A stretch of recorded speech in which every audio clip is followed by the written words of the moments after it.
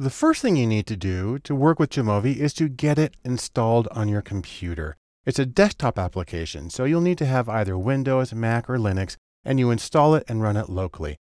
Go to jamovi.org and then simply click on this link, Download. Now, the beautiful thing is it's free and it's open source. Click the system that you need, Windows, macOS, or Linux.